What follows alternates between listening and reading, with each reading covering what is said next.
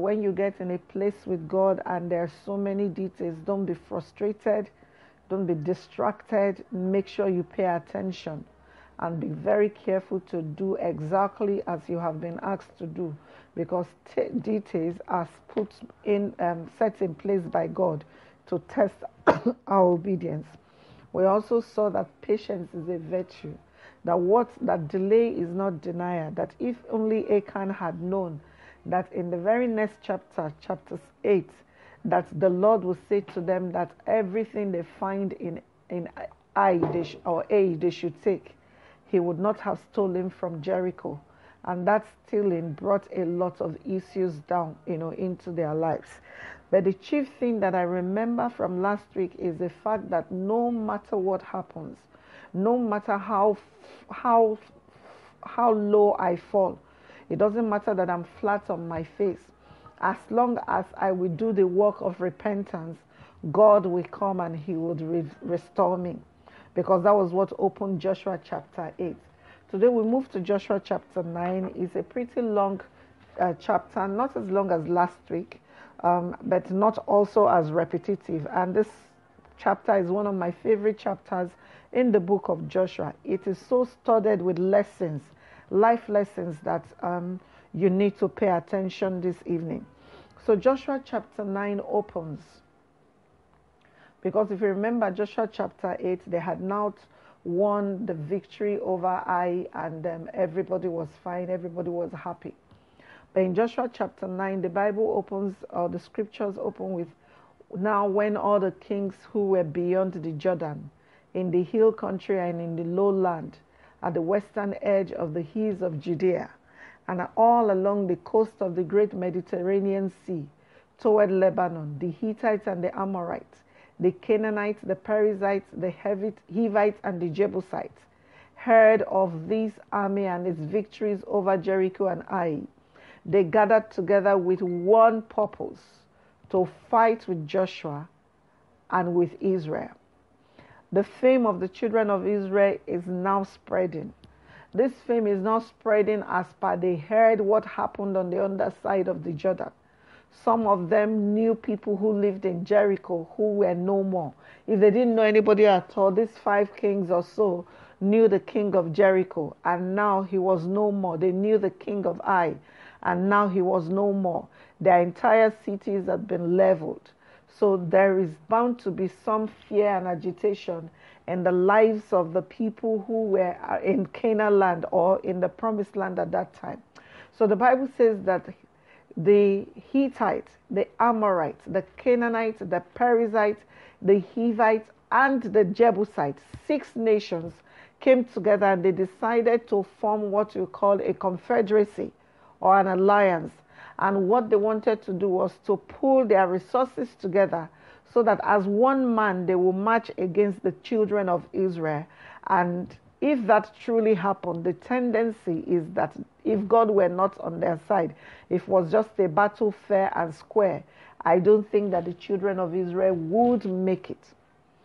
But in verse number 3, it says, when the people of Gibeon, these are the Hivites, one of the 6 city nations, if you like, that heard when they had, it looked like their kings had come together and they had made a pact that we march up against Joshua and his men at Gilgal together. But the people of Gibeon, the ones also known as the Hivites, heard what God had done, what Joshua had done to Jericho and Ai. And they too acted craftily and cunningly, and set out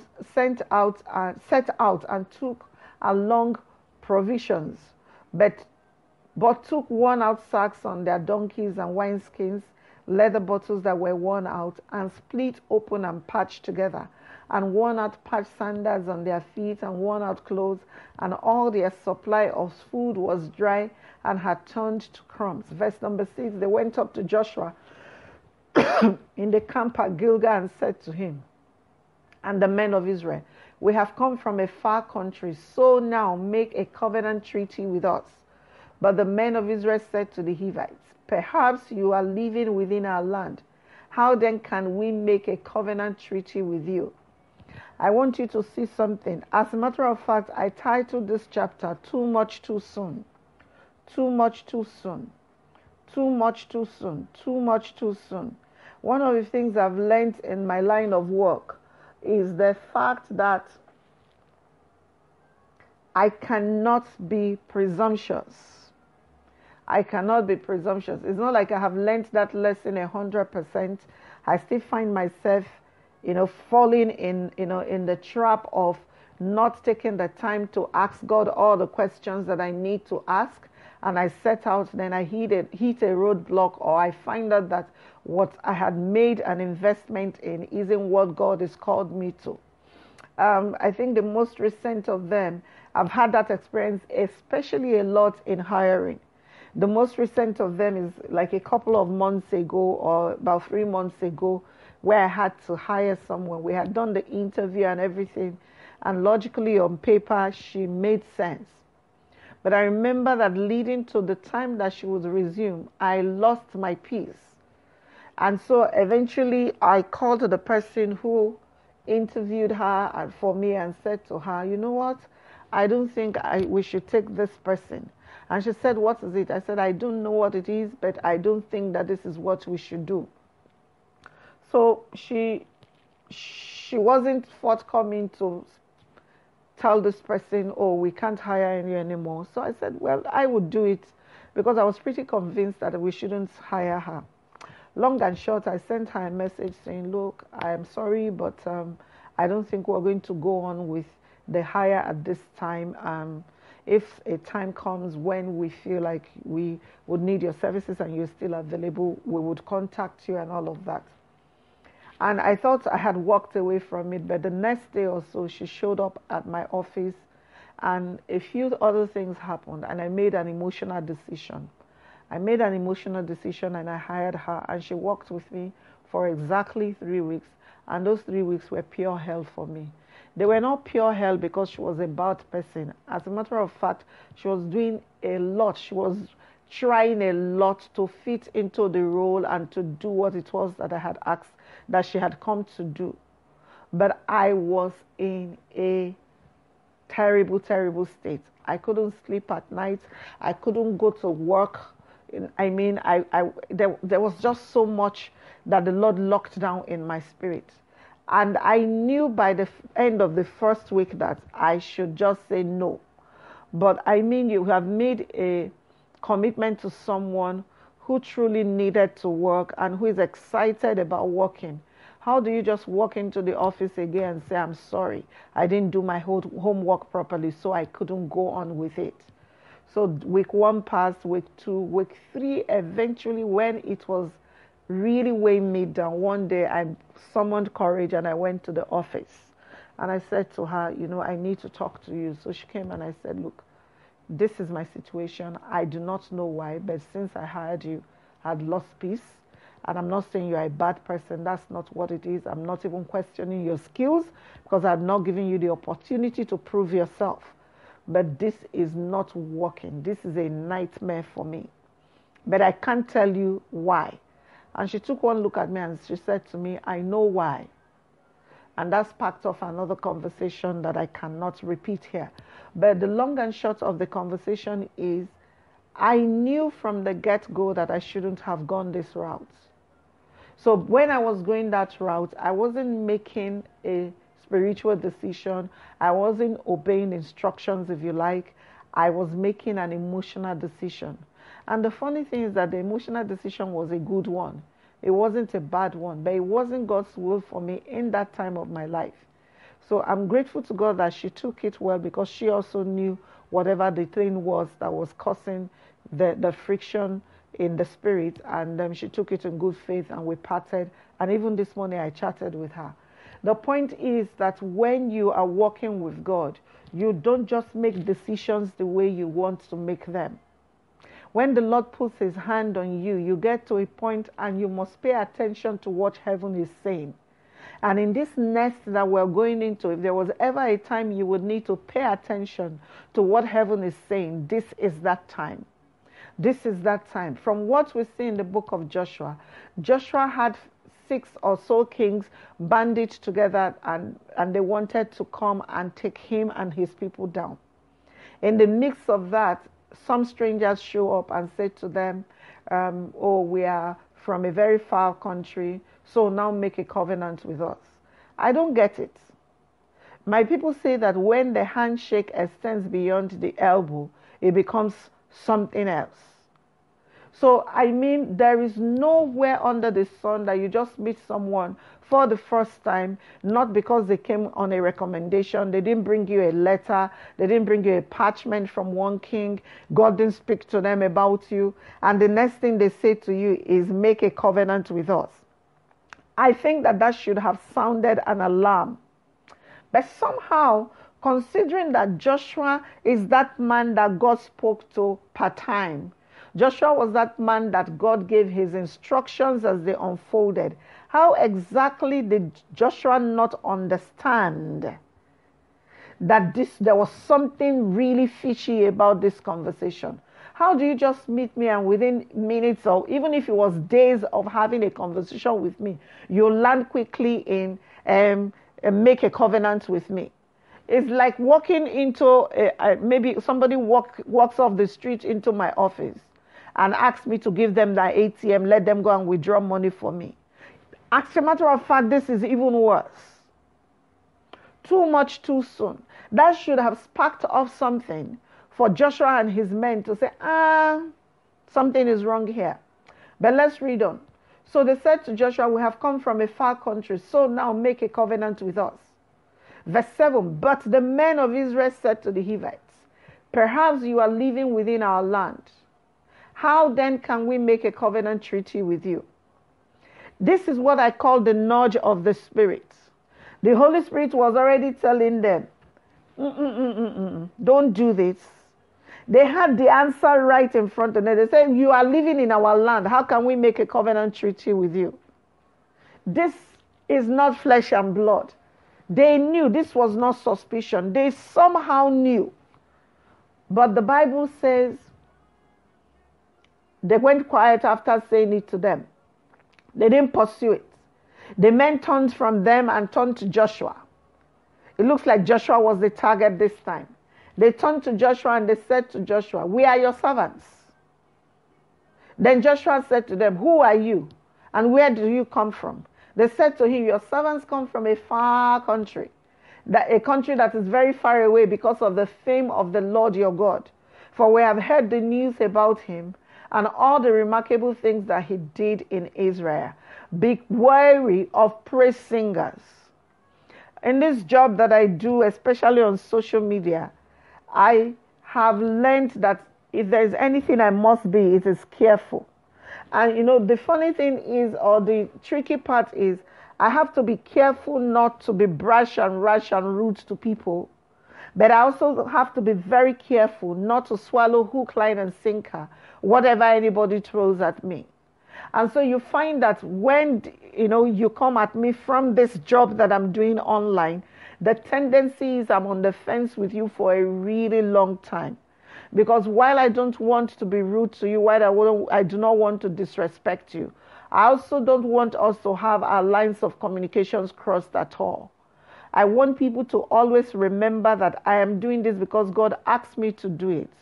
And where this is concerned, the glory of God takes preeminence.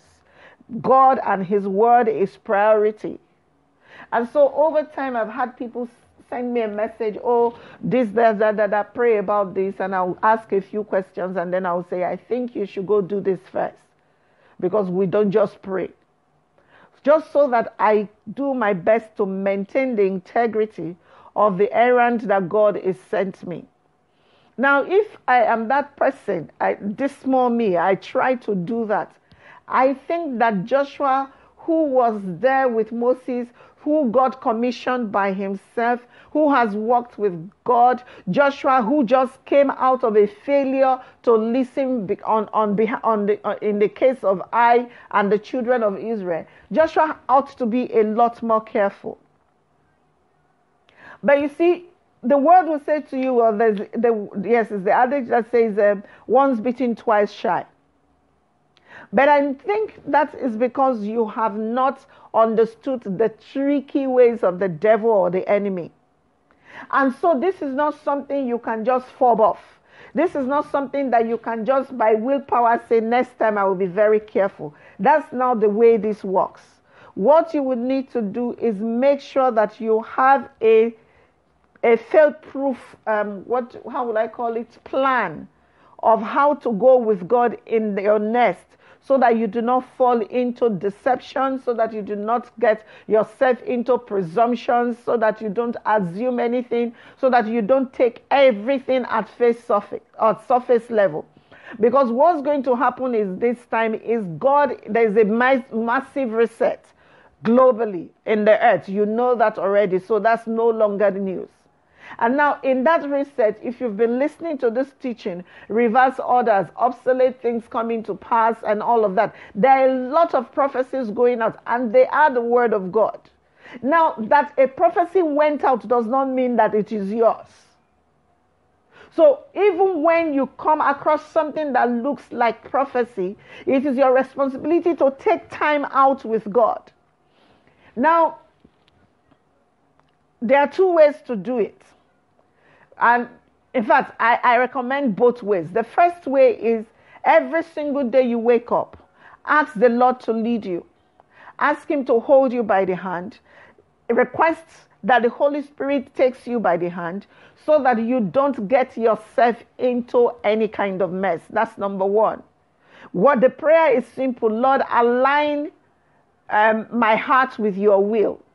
Lord, align my heart with your will, that I may not make mistakes.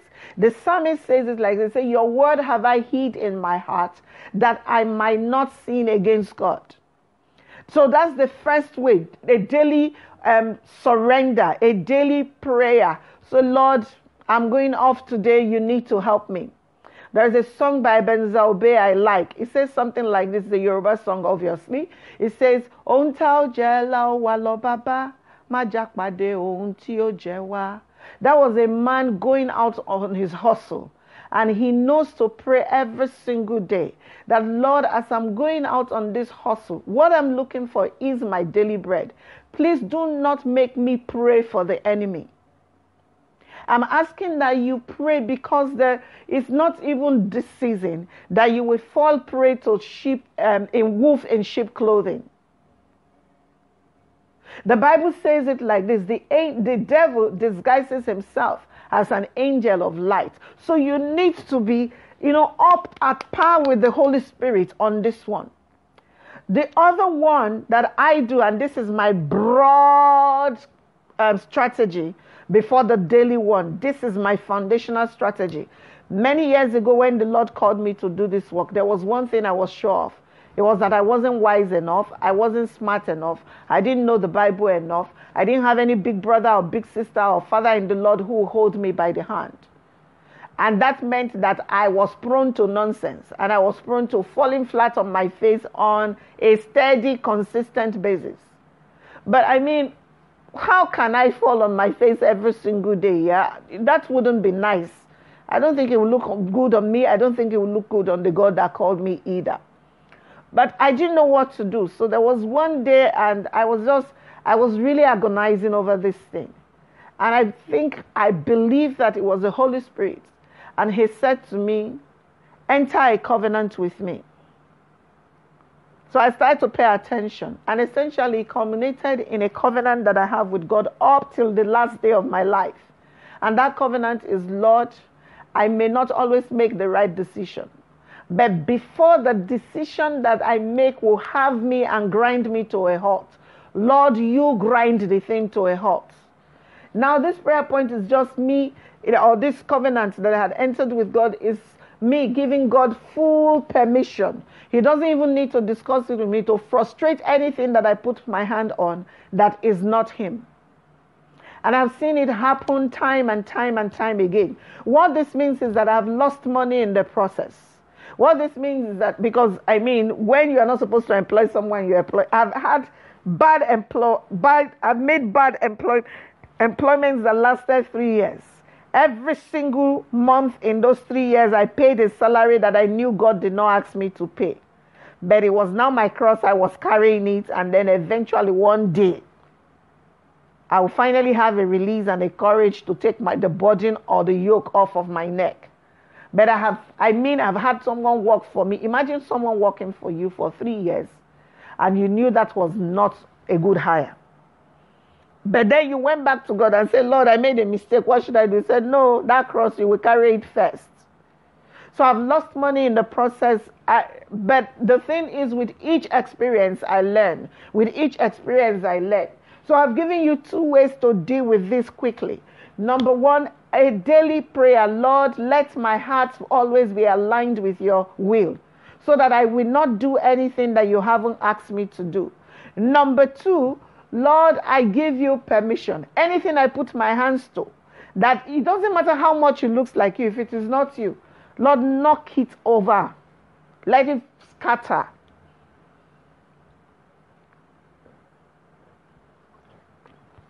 Lord, whether it's a man trying to marry me, I'm married already, so I'm just saying, if I were single and I was smart, this would have saved me a lot of heartache. Lord, I do not want to have to go on a second date with anyone that is not your will. The moment we start, let something happen on the first date and mess it all up. Of course, you come back home and you feel depressed or maybe disappointed again. But better disappointed at your first date than in the 10th year of your marriage, yeah? So these have failed for me, or they have worked. You can add your own. You don't necessarily have to do what I am asking you or what I am saying I have done. But what I do know that is this has worked for me. Do you understand this? So if we move on, they said to Joshua, "We are your servants." That's verse number 8. Then Joshua said to them, "Who are you? Where do you come from?" They said to him, "Your servants have come from a country that is very far away. Because of the fame of your God, for we have heard the news about him and all the remarkable things he did in Egypt, and everything that he did to the 2 kings of the Amorites who were beyond the Jordan, to Sihon the king of Heshbon and Og the king of Bashan, who live in Ashtaroth.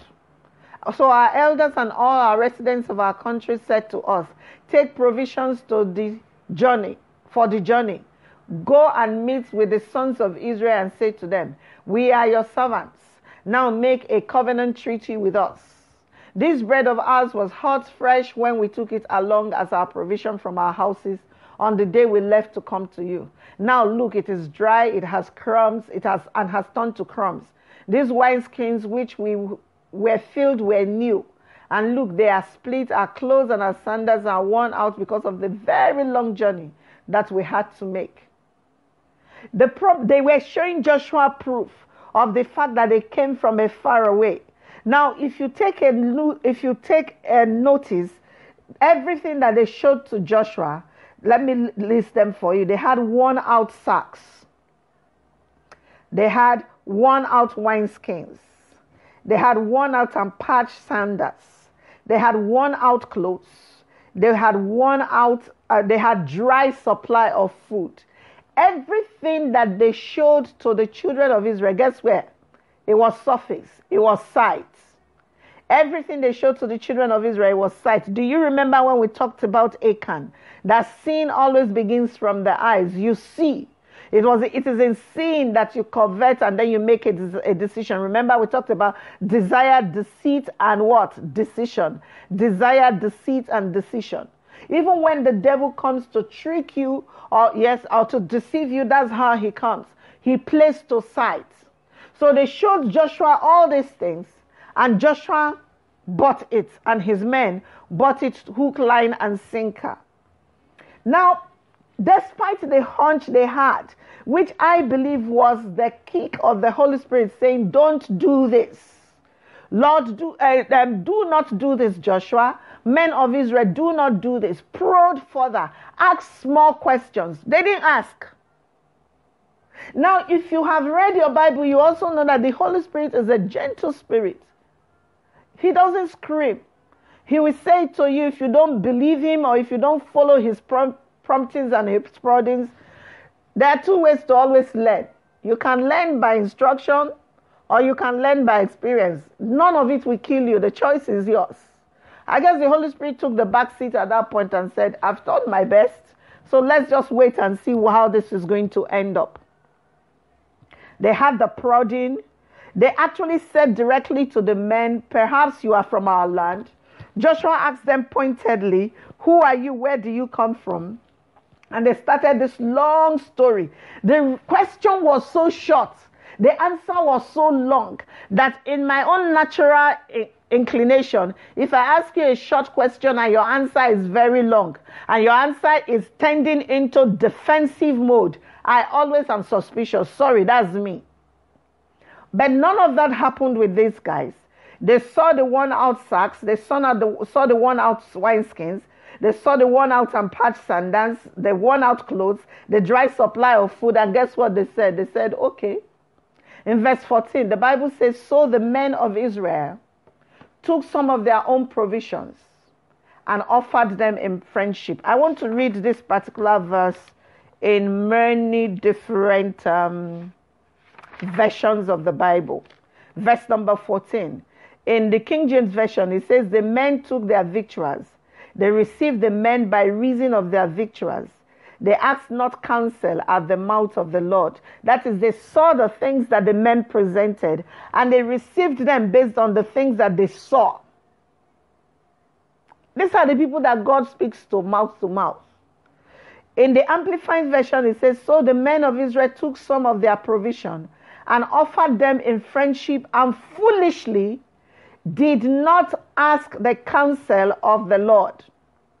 In the Message Version, it says, the men of Israel looked them over and accepted the evidence, but they didn't ask God about it. All versions agree that they walked by sight. All versions agreed that they left the most important thing behind, asking God what he thought. What's the point of going on a journey with the King of Kings if you will not deploy his capacity to know the end from the beginning?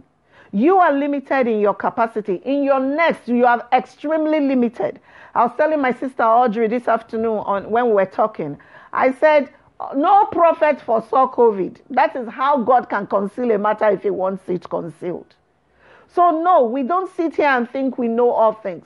But you see, in not knowing all things, you have a God who knows every single thing. The Bible says he knows the end of a thing from the beginning. And he has made himself available to you. Listen to me very carefully. Why would you make mistakes when you have the God of heaven? Why would you do that? When I first met my husband, he had a habit that frustrated the living daylights out of me. But today, 23 years later, I'm grateful to God that he never changed that particular trait that he had. It didn't matter whether you were screaming that the house was on fire. Mark would say to you, let me think about it. Oh my God, he used to frustrate me. I'm like, think, guy, that is why you have a brain. Think. What is there to think about? We can think it now. But there is nothing you will say to Mark that will make him budge. He will say to me, I need to think about it. And I used to think, where is this man from? Why is he thinking about everything? Why can't we just make a decision? Both of us are educated. We are supposed to be two good heads. So how can't we just come together and solve this small problem? Why are we having to sleep on everything? I used to shake. I'd be like, oh boy, no, this one. He had many 3 a.m. conversations and he didn't like them. Because as long as I haven't landed the conversation, I cannot sleep, yeah? So he can sleep on his feet. So when he's sleeping at 3, I wake him up. And that's me trying to get him to do what I want to do without letting him finish thinking about it. He would listen to you. He would manage to stay awake with you. But he would still say to you, I need time to think about it. But as time went on, I started to see that my husband apologized less because he wasn't presumptuous. He took his time to make his decisions. And the moment he made his decision, he had this knack and stubbornness not to shift from them. He would just stand by them and I'm like, what is this one now? We make decisions, they don't work, we move away from them. What is this one that we must hold something like this? But as I grew, and thankfully, he kept it on, I started to learn from him that to say to someone, give me time to think about it, saves you a lot of aggro, saves you a lot of stress, saves you a lot of stress. So I started to learn it too. So someone will talk to me, I'll have the answer at the tip of my tongue these days, and I'll say, can I think about it? That's me practicing what I have been learning for 23 years. I haven't mastered it, but I'm learning, I promise you. Let me think about it. It's become a conversation that we both have with each other and with people around us. So what I find when you take time to think, that like Joshua and his men ought to have done, or what I find when you ask someone, let me think about it, you don't necessarily have to say to them, let me go pray about it. because people take offense when you say you want to pray about things. Not that it bothers me, but I think that when you say, let me think about it, and you go back and you pray about it, is even better. So what I found was that in doing that, I was able to make better quality decisions. And I continue to be able to make better quality decisions over time. So that's what they should have done. But the Bible said they looked at the evidence that was offered, and based on the evidence, they did not ask counsel of the Lord. Again, what is the point of having God preserve you post-COVID and all of this, only for you to run around again and make decisions like you are your own boss? If you are your own boss, why didn't I see you on the streets today without mask and just hugging everybody? You are not your own boss. If you were preserved, you have been hid and you have been kept for such a time as this for something. So you must yield to the counsel of God. Otherwise, well, if I say it now, people will say I'm cursing you, so let me just go on. So they didn't do that. The Bible says in verse number 15, Joshua made peace with them and made a covenant treaty with them to let them live. And the leaders of the congregation of Israel swore an oath with them. You will say it's no big deal, right? Verse 16, 3 days later, they found out that these guys were just 3 days' journey away from them. You will not believe it. They were just 3 days' journey away from them. What can you do after that? You have already entered a covenant. Now, God was very particular about a covenant. If you read Psalms 15, verse number 4, it says, if you swore an oath, even to your heart, you should keep it. That is, you don't say, I was drunk when I made the oath. You don't say, I was too excited when I pledged that thing. I'm sorry, I can't do it again. The Lord says a man of integrity does not change his mind simply because it is inconvenient. But beyond that is the fact that if you go with me, and I want us to go there, I want to read something to you. If you go with me to Exodus 23, because this is not just a situation of Joshua, and okay, they will not now have the land of Hivites. It's bigger than that. In Exodus 23 from verse 31, I'm reading the Amplified Version. It says, I will establish your borders from the Red Sea to the Sea of the Philistines, the Mediterranean, and from the wilderness to the river Euphrates. For I will hand over the residents of the land to you, and you shall drive them out before you. Verse 32, you shall not make a covenant with them or with their gods. They shall not live in your land, because they will make you sin against me. For if you serve their gods, it is certain to be a trap for you, resulting in judgment. If there was anything that caused the great, what you call, quote and unquote, the great fall of the man Solomon, it was foreign gods, foreign wives, and foreign gods. God already, because he knows the end of a thing from the beginning, he's telling us now, watch your alliances in the new. Watch who you do business with in the new. Watch who you get in partnerships with in the new. Do not allow what you will eat or momentary gain make you tie yourself or lock yourself in with people that I have earmarked for destruction if possible. Be careful. Don't just jump into stuff. Do not just jump into stuff. In Exodus 23, the Lord was clear. And someone will say to me, but Joshua didn't know about it. No, you lie. Joshua knew about it, because at this point, Joshua was already serving Moses. Joshua was there when this was said. So Joshua knew that it was an abomination in the sight of God for the people of God to enter into covenant with the people of the land that the Lord had given them. But here was Joshua not doing just the simple task. And the thing about Joshua is that Joshua didn't need to fast for 2 days for God to speak to him. The moment he went to God, God opened. It looked like God was always excited to talk to Joshua. And it's not different from you and me. God wants to speak to us daily, consistently.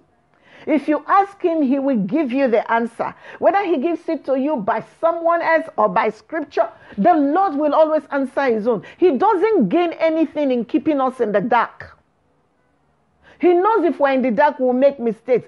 God doesn't enjoy mistakes from us. So he's consistently speaking and telling.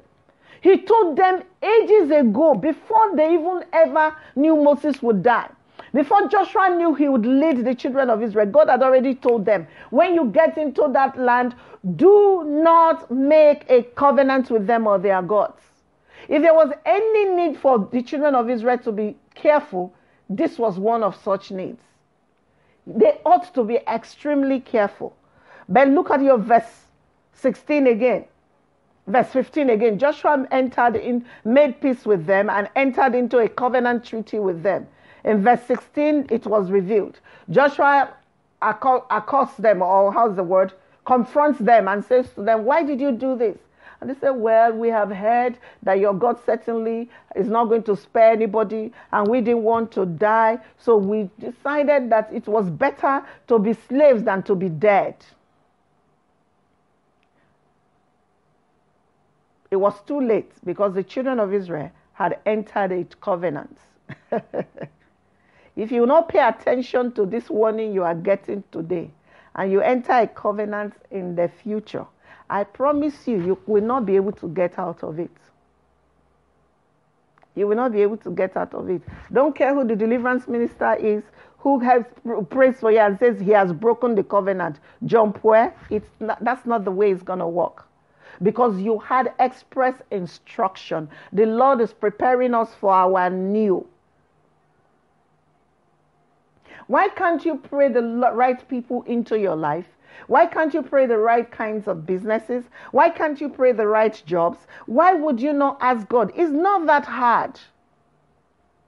I've reached a stage in my life that honestly it's better for me to be without than to take anything that God did not give me. I don't feel judge matter. I think I'm too old for that nonsense now.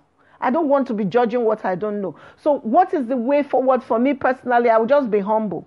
I come every day and say, Lord, this small child has come again. She doesn't know anything. Dullard like her, help her. I have no qualms to be nothing before God. Absolutely no qualms.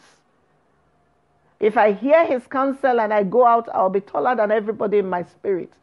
That's the way I see it. I will take counsel.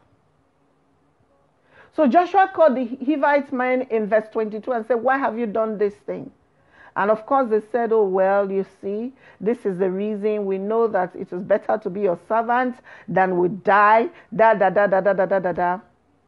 25, it says, now look, they said to him, now look, we are in your hands. Do to us as it seems good and right in your sight. And in verse 26, so it was that he did to them. He rescued them from the hands of the Israelites, and they did not kill them. Now on that day, Joshua made them cutters and gatherers of wood, firewood and water carriers for the congregation and for the altar of the Lord to this day in the place he would choose. So they became servants. But these people were happy to be servants. They figured it was better to be a servant than to die. But there's something I skipped because I wanted to come back to it. And that is found in verse number, let me look for it. In verse number 17, then the sons of Israel set out and came to their cities on the third day. Now the cities of the Hivites were Gibeon and Chipera and Beroth and Kiriath Jearim. But the sons of Israel did not strike them, because the leaders of the congregation had sworn to them by the Lord, the God of Israel, to spare them. And all the congregation murmured, expressing great dissatisfaction against the leaders. Verse 19, but all the leaders said to the whole congregation, we have sworn to them by the Lord, the God of Israel, so we cannot touch them. You will think that they will say it was a mistake. They got us by deceit. And because they got us by deceit, we can break that covenant anyhow. You need to understand that some things are bigger than some things. In this case, their covenant with God made more sense than any other thing. God had warned them, but they had gone and entered covenant. And in Psalm 15, God was very clear. He said, the one that can ascend into the hill of the Almighty is the one that does not put his hand to many things. And then in verse number 4, the B part, he says, the one that will swear to his heart and keep it. That meant that if you made a promise, even if it's breaking your back, you have to follow through because you made that promise. You've given your word. A man of integrity does not take his word back. And I'm saying that, look, you can either do your new in the easy way or we can do it in the hard way. I want to do it the easy way. If you don't, in case you don't know, I'm what the Yorubas call an ole. I'm lazy bones. If God can do it, I don't want to do it. That's my... And so it's easier for me to just follow his instruction. I don't want to do ruffle with God at all. So you can either choose not to do ruffle with him and just obey his instructions, or you can choose to disobey, enter the treaties you want to enter, but remember that this time you will not, nobody will be breaking it for you. You will follow through because you made a decision. If you make a decision, then it behoves on you to follow through with it. I've been speaking without looking at my notes. I'll go through my notes because I want to quickly round off now. What is it that I can learn from Joshua chapter 9? I saw leaders who stood by their word. And I'm asking God that he will make me a leader who can stand by her word. Make me that person. Whether I give my word to my children, I'll give my word to my husband, I'll give my word to the people who work with me, whoever I give my word to, oh God, may I be bold enough to follow through on the word that I give. May I not be that one who would blame someone or something or a circumstance to take my word back. Let it be said that because I made a promise, I follow through, even though they could see that I was breaking my back. But beyond that, I want the best from you, oh God. And so I am asking today that you will give me the capacity to always come to you first before I reach any decision, because then it will save me a lot of aggro. If you will help me, oh Lord, I am willing. Some of the lessons I've learned today from this is that, number one, pay attention and give the Holy Spirit priority of place in your life. Don't make the Holy Spirit an afterthought. He is God's gift to you. He is God's gift of discernment. The moment you have the Holy Spirit and you are parleying with him and you are paying attention, this is what is going to happen. You will not make expensive mistakes. Do you understand that? You will not make expensive mistakes. And now he's asking what is ruffle. I mean, don't worry. Okay, translators are there too. That's good. You will not make expensive mistakes if you pay attention, you give the Holy Spirit priority. Don't make him an afterthought. That's number one. Number two, ask for discernment on a daily basis. Say, Lord, I'm off again today to pursue my hustle. I ask, oh God, that according to your word that says that the paths of the righteous as a shining light, shineth brighter and brighter unto a perfect day. That's what I want. But I'm also praying today that because the Bible says you lead the righteous, that the paths that you are led by God, that the steps of the righteous are led by you. Father, order my steps today. May I not go where you did not prepare for me. That is, ask for discernment on a daily basis. You want to be that person that people are talking to you, even in a boardroom, and you're praying under your breath and asking the Holy Spirit to interpret their English to you, because these days people say one thing and they mean 55 other things. Tell the Holy Spirit, paint me pictures. I am relying on you on this meeting, at this meeting, oh God. May I not speak words that don't make sense. If I speak, let thy words be clear. As they're talking to me, Lord, I need an interpreter in the Holy Ghost. Let him interpret to me. Someone is saying, can I tax the Lord like that? So why do you have him if you cannot press into him for such things? The third thing that I learned from Joshua chapter 9 is pay attention to the slightest unrest in your spirit. Do not discount it and say maybe it's because I drank too much ogi before I left the house. Don't say maybe it's because what I ate to sleep was pepper soup and I had heartburn. An unsettlement or unrest in your spirit is different from all of these things. It's not a heartburn, it's not a constipation. You need to know when the Holy Spirit is making you feel like the place is now too tight for you. Pay attention to the wangle of the Holy Spirit. The fourth thing that I've learned and I'm passing on to you is seek counsel from trusted voices if need be. There are some things you would have heard and then you want to. There must be at least, I've told us this thing before. There must be at least one person, one voice you trust to be able to speak the voice of God over you. I know that it's better to hear God for yourself, and I have been saying that a lot. But sometimes for comfort, you need further confirmation. May the Lord surround you with those kinds of relationships where people would not have anything to gain in not telling you the truth.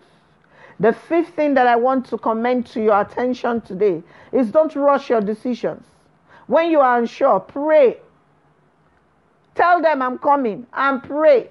If they call you the next day, say I'm praying. There was a young lady that asked me to write a foreword to her book about 3-4 weeks ago. Actually, more than that. Because I kept her for 1 month. Because I wasn't hearing anything from God and I'm done with doing good deeds. I wasn't going to do good deeds. That is me putting my name on paper for someone for all of time. So I said to her, I've heard you. I need to talk to God about this. But if you're in a hurry, then you can pass. I will pass. It's okay. So she said something. That was the first sign of a relief that I got. She said, I will wait however long it takes.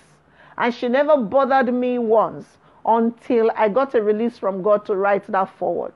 You want to be that person that can wait on God. What's the worst that can happen? The first boss and the second boss and the third boss and the fourth boss will leave you behind. It's better to get a query for coming late one day than not making it to the office, if you know what I mean. So don't rush your decisions. The sixth thing I want to commend to you is when you make mistakes, own up to them and do the best you can with them. This is not the season to pass the buck. This is not the season to point fingers at everyone else but you. This is not the season when everyone else is making the bad decisions and you are the one that just came along for the ride. No, that's not you. If you did not listen to the first 5 things I said by the Holy Spirit this evening and you still made a bad decision, own it. Chest out, be a man or a woman, whatever. Shout chest out and carry your load. Daddy Shoki said it, Eleru. Carry your load by yourself. This is not the time to shunt responsibilities. Sometimes we make those decisions that we ought not to make so that the Lord can train us in another dimension. So I promise you it will not all be all bad. It will just be that the journey that you should have taken 7 days will take you 40 years. But it's okay because God will make sure your clothes don't wear off in 40 years. Your sandals are the same in 40 years. You, Papa, if you don't grow old in 40 years. Isn't that great? Gracious. That was what he did for the children of Israel. So he can do it for you again. Is it his best? No. This is called the permissive will of God. I want to walk in the purposeful will of God. But Lord, should I miss your purposeful will? May I be the best person I can be in your permissive will. That's the conversation we are having now. The seventh thing I want to commend to you is important isn't necessarily urgent. I want to say it again and I want to say it slowly. Important isn't necessarily urgent.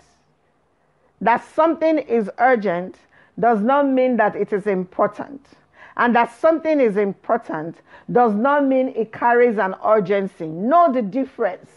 Important isn't necessarily urgent. I have learned this, especially in running a business. Have you seen your staff show up and say, Ma, we have to make the payment now. Ma, we have to go now. I'll just be looking at them like, oh, No, I'm not. I actually would just say to them, in fact, the more agitated you are for us to do it now, the more calm I am. I'm saying to you, no, I'm not doing it. Because I don't know. There's no roof on fire. I don't know why you are pushing me like this. Every time that happens, we save ourselves money. Every single time that I'm able to just not let them pressure me to making that decision. When you come back, you find out that something was wrong with the arrangement. Not necessarily because they are bad people and they want to fleece you out, but they haven't done their calculations properly. There's something that always goes amiss. So important isn't necessarily urgent. Just because it is urgent for you does not mean that it is urgent for me. In the scheme of the things that God has told me, if I wake up every morning as Sister B, you ought to know that God has given me an agenda for the day. So if you send me a message at 9 a.m. and say, can I call you? And I say, no, I would be available at 3 p.m. It's not the time to go off in a huff. Because you are not the boss of me. God is giving me an outline and I'm following his outline. When it gets to your turn, I will get to you. And I promise you, nothing will kill you before that time. Important isn't necessarily urgent. If in fact, once they are waving all kinds of flags in the air, just shut it down. Say, I go sleep first. I'll come back tomorrow. Because when you come back tomorrow, the first thing you will realize is that God will give you fresh eyes. And when you show up there, you will see things that you're not supposed to see. Have you ever done a document and you are feeling like you want to send it? Your teammates are saying, let's send it. But you've checked it. They said you can send it before 12 noon tomorrow. And you said to them, okay, I will deal with it. And you shut up your computer and you went home. And you came back the next day. When you opened it, everything is gibberish. Have you ever seen that? And it will save you a whole ton of mess in the end, just because you took that extra 3-4 hours, took yourself off the pressure and came back to it, and because of that you were able to get it done properly. Important isn't necessarily urgent. Take 24 hours. Take a week if you need to. This is not stalling. This is wanting to do the will of God. They are different. Finally, I want you to open with me as I'm rounding up. I want you to open with me to the book of 2 Samuel. Because if you don't know your Bible yet, you will think that, well, at least God did not kill them in the process. God still forgave Joshua. So it's not that bad. Yes, Joshua didn't get to suffer it. But if you go with me to 2 Samuel chapter 10 from verse 1 to 14, there's a story there that breaks my heart every time I see it.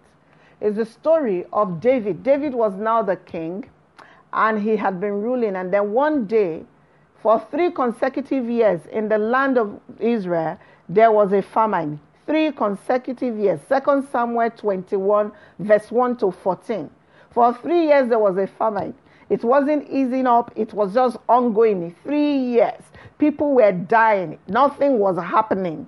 So David went and sought the face of the Lord. He went to God and said, Lord, I know that the last time that this thing happened, I was the one that caused it. I took a census. What did I do this time? And God said, no, this has nothing to do with you. Then who? The Lord said, this is because of the sons of the Gibeonites that Saul put to death. So Joshua entered a covenant with them in Joshua chapter 9, that we will not kill you, you will just be our woodcutters and water fetchers all your life. So they remained in the land. And in 2 Samuel, even check your Bible, how many books later? In 2 Samuel 21, a famine broke out. What was the issue? Saul, even the Saul that killed the sons of the Gibeonites had died.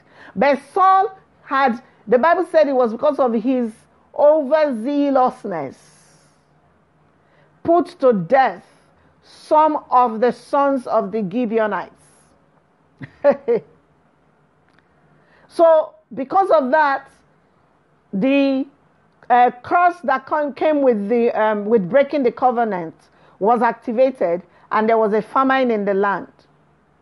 So David asked God, okay, what do you want me to do about it? And God told David, he said, go and ask the Gibeonites what they want.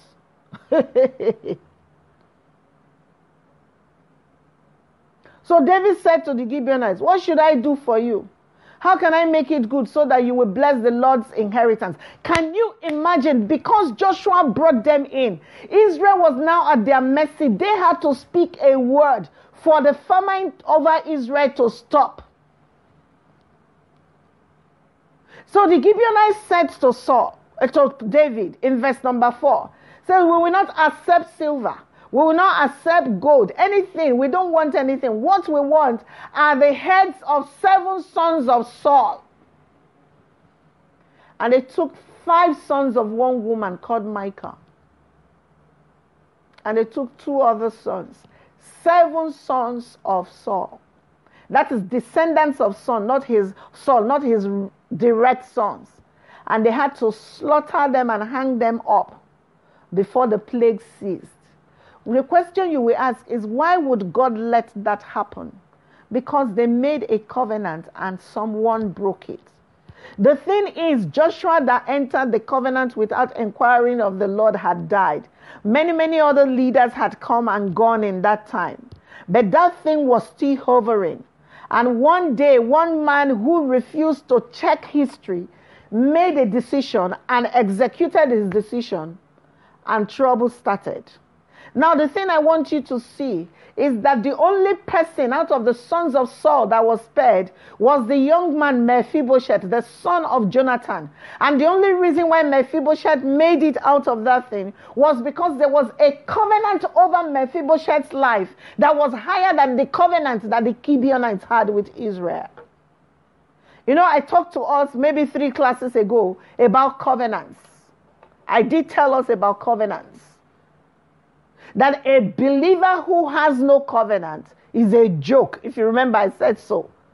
If you are a believer, you can't stand and say, here are my covenants with God. You are joking. Because the devil just has been playing with you. The day he will show up, you will know you are joking. A believer who has no covenant is a joke.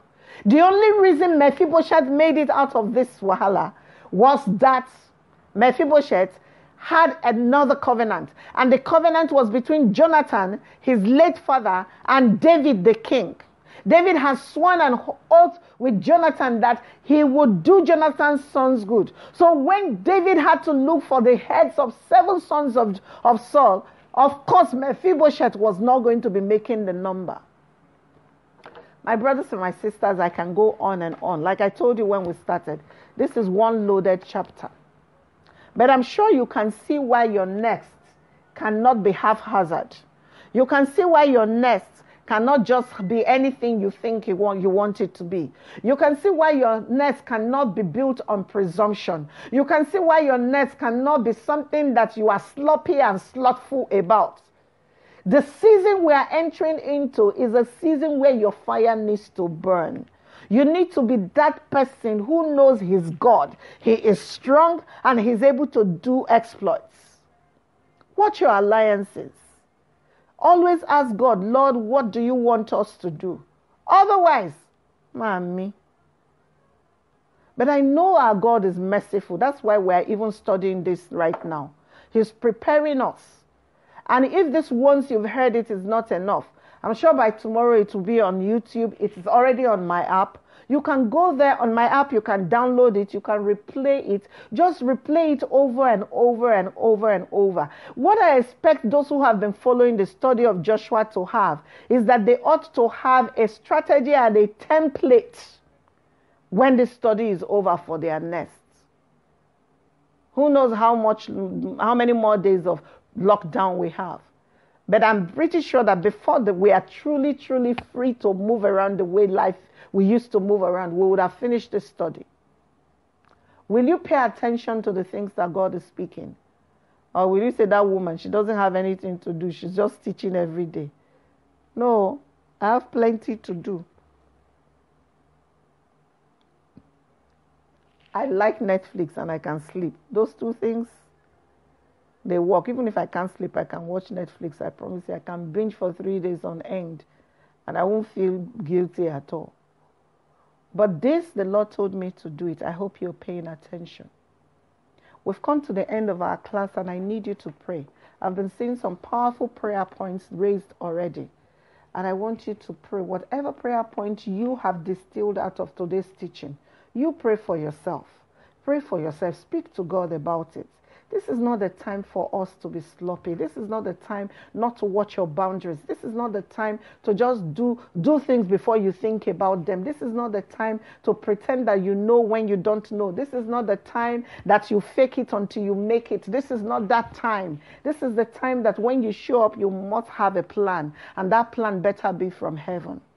So pray for yourself as we round up. Our Father and our God, we honor your name. Thank you for this time, O God, in your presence. Thank you for the words that you've spoken to our spirit today. Lord, I've said a lot of things. Peradventure, there is any amongst this that isn't your will. Father, expunge it from the memory of your children. Let only your truth, oh God, be what they hear in this time. In the name of Jesus, Lord, let this work for them. Build templates for them. Let their nest, oh God, because you said the glory of the latter will be greater than the former. Let their nest, oh God, be better than their previous in the name of Jesus. Father, as they pay attention to your word, give them your counsel, oh God. Unstop their ears, unclog them, oh God. Let them hear you for themselves. Let them know you, oh God. And Lord, as they do your will, let your name be glorified. Father, I honor and I worship you. May this word not stand against any one of us, oh God. In the name of Jesus, my King and my glory, thank you. I honor your name and I give you praise. Thank you, God of heaven.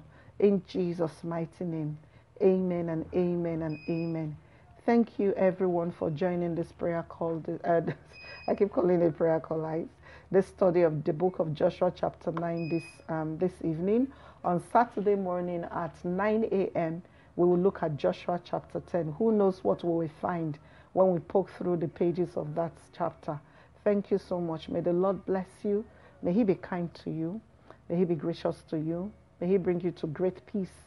And may the light of his countenance consistently rise and shine upon you and yours. In Jesus' name. Thank you so much and have a good night. Bye-bye.